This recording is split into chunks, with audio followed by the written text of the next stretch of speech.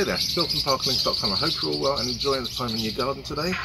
Now, this is a little video for you about us making our compost. Now, I didn't do a start to this before, which is why you'll find I'm in a different t-shirt, but basically it was a bit spare at the moment. I wasn't prepared, so this is why I'm going to show you this now. We made our own compost up, and I wanted to show you what we've done towards the end, and another video I'll show you how we actually started through this process of making our own compost.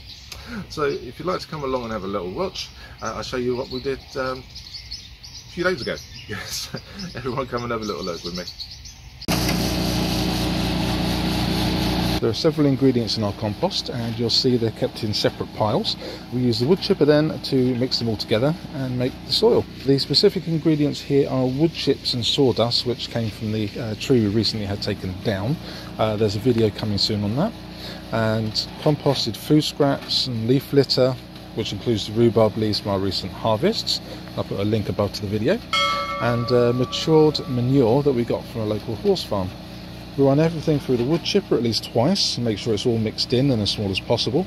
But the main advice from Victor is to use items that aren't too wet, as they can potentially block the wood chipper, and also make sure there's no fabric or anything else that won't degrade quickly. He's also removed the screen from the wood chipper to prevent clogs. I will say on a personal note that if you use a machine like this, please do take relevant safety precautions as you deem necessary, particularly for eye and ear protection. The big benefit of the process is actually that the soil is nice and fluffy, it's aerated.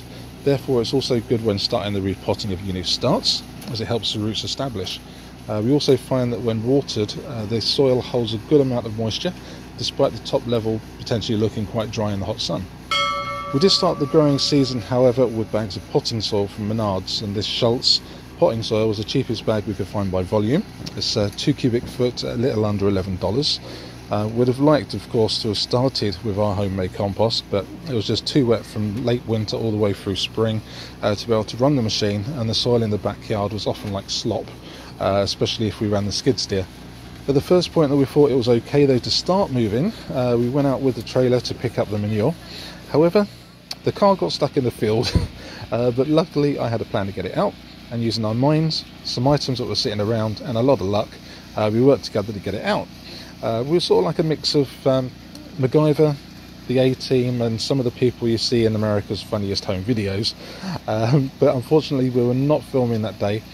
Though really it was probably a good thing, because there's only so many bleeps that I want to put into our videos. Now this is our second year making our own compost in this way, and our plants have thrived, and you've seen that by our previous gardening videos last year, and so far this year, and everything to come soon. It's looking really good.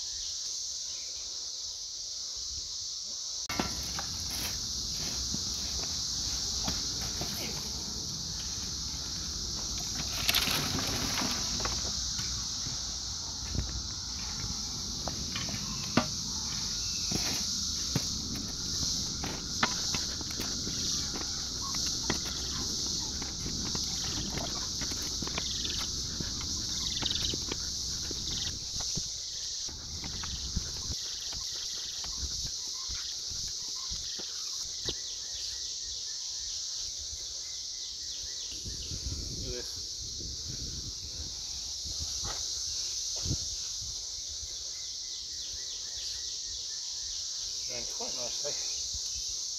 Oops. Yeah, I'm happy with that. They're good? Well done. Setting. Okay. There's our drainage hole.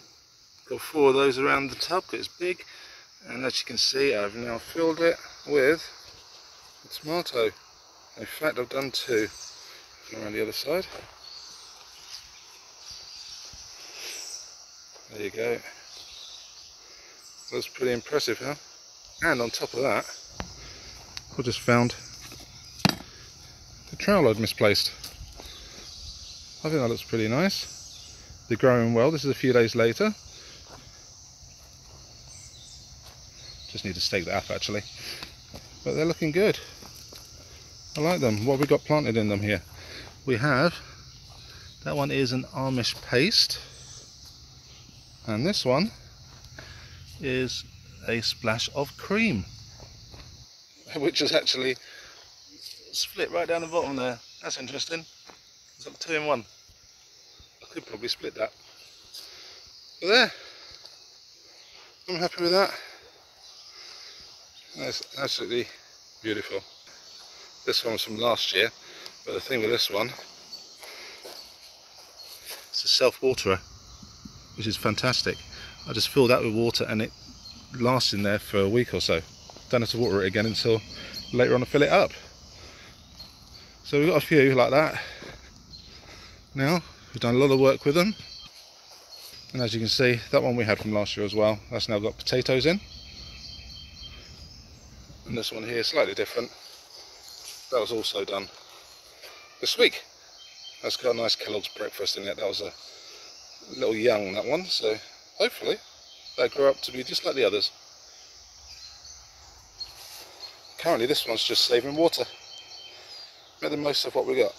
There you go. That's the last one. Beautiful. And that's an orange jazz. Cool. Okay, so there you go. Hopefully you enjoyed that. It just basically is proof that anyone can make their own compost. Obviously we've got our machine here, which means that we could use the wood chips and things like that, larger items, but you don't need that to make your own compost. You know, with the price of compost and soil going up way too much now, especially since COVID, it went crazy, because they know now people want to start doing gardening. What can you do? So what you can do is you can make your own. Now, you don't need to have a machine like ours. You could just have a plastic tub or something like that and just fill it with your kitchen scraps, whatever, you know, a few extra bits and bobs. I'll go into making compost video another time, but it's not difficult. Anyone can do it, and it becomes free soil. So that is always a good thing. And you know, it's good for your soil. What can you do? You know where it's come from. You know it is actually good stuff. You know it's your salad fixings. You know, maybe cardboard or something like that. You know what you're putting in. So that's always good, and you know you're not going to end up finding screws and stuff like that and bits of plastic all over your soil, which is a pain in the backside. So at least you know what you put in, you know you put care into what you're doing, and you know your plants are going to enjoy it. Okay, so everyone, I hope you do this yourself. Everyone take care, goodbye and God bless.